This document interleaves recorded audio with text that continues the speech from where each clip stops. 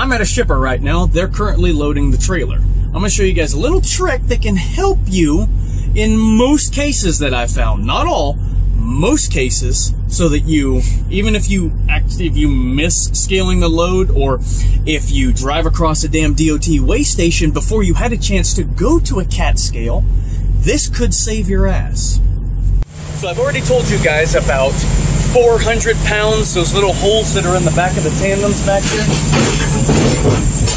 One of the things that I've found is if you actually slide your axle in preparation of your next load, right now it's all the way forward, it can't go any more forward. If I move this block about 2 or 3 holes back, that usually balances out the load. So even if they're a little heavy on the front side, or if they're a little heavy on the back side, if I put it at about the 3rd mark, it usually works itself out. So just a little tip that could save you some time and hassle, or even a citation down the road.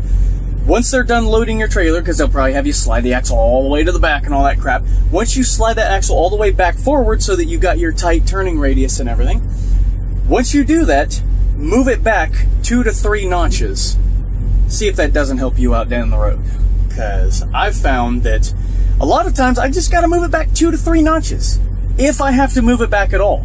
The majority of the time, a good 90% of the time, it wants to be 2 to 3 notches from the front. So just slide that axle toward the rear, just a couple of notches, and you, the majority of the time, won't even have to scale. You should still scale so that you make sure that you're legal. But if you do it now, instead of when you're at the truck stop on the scales, it'll save you time there so that you can get back on the road and get to your next paycheck. After you've been loaded and you slide the trailer back,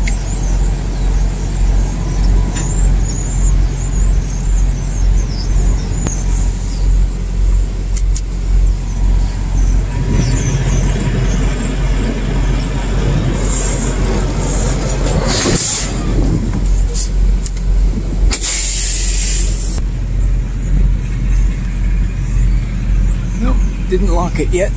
Means I need to slide the truck backwards until it does lock. 1, 2, son of a bitch. I need to go 1, 2 back.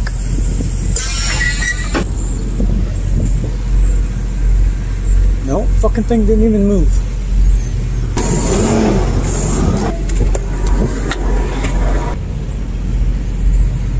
Three or 4, well, that's close enough. We'll see what the scale says.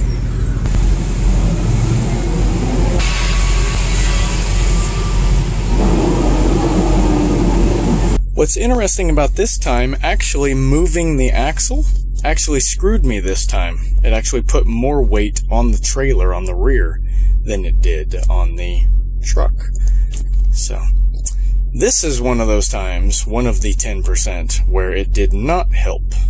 But I'm only over just a little bit, so DOT most likely would look the other way. But again, I did slide it 4 slots and I meant to do 3, so here it is, actually a few days later, and I've got a cold now. I actually had an opportunity to go back and look at that scale ticket, and I realized I made a mistake. The trailer axle was over. So I didn't want to slide the axle forward, because what I ended up doing was making the trailer even heavier when I went across the scales at the DOT weigh station. Interestingly enough, they didn't pull me over, even though I was almost 2,000 pounds over. Still, even though I slid the axle forward, which should have made it heavier, but it wasn't heavier. It was about the same number, which is very interesting. But anyway, I wanted to actually slide the axle back even more. So having it preset 4 holes back actually did help me, and I just needed to move it even further in order to be legal, or more legal. But they weren't looking for that, so they didn't pull me over. But it actually did help me. I thought that it didn't, but it did.